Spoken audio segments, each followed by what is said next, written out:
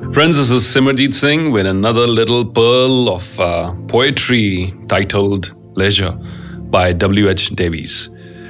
You could be a millionaire, but according to Welsh poet W.H. Davies, you'd still be very poor if you don't have the time to stand and stare. This poem was originally published in 1911, and I believe it's still relevant today. A beautiful poetic reminder to find the time to stand and stare, the time to do nothing at all, the time to be present in the moment, and the time to appreciate the beauty in the small, simple, everyday things. This poem is titled Leisure by William Henry Davies. What is this life if full of care? What is this life if full of care? We have no time to stand and stare. No time to stand beneath the boughs and stare as long as sheep and cows. No time to see when woods we pass, where squirrels hide their nuts and grass. No time to see in broad daylight streams full of stars like skies at night. No time to turn at beauty's glance and watch her feet how they can dance. No time to wait till her mouth can enrich the smile her eyes began. A poor life this, if full of care. A poor life this, if full of care. We have no time to stand and stare. A poor life this, if full of care.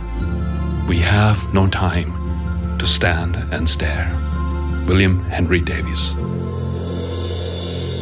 Folks, it's evident that we do have time to sit and stare endlessly at our glass screens.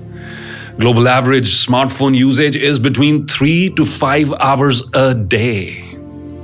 No wonder we don't have much time left for anything else. I'll leave you with two quotes to think about as I close this video. One from Albert Einstein and the second one from British author Roald Dahl.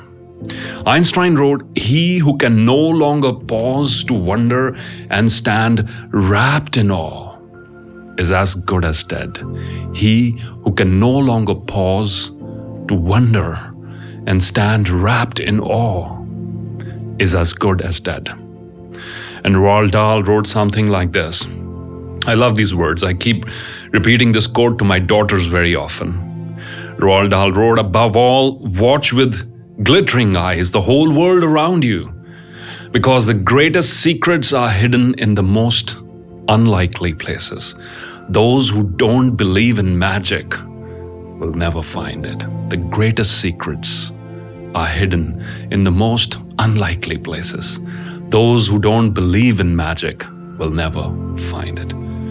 Take out the time to pause and reflect. That are you pausing and reflecting enough in your life or not? Thanks for watching.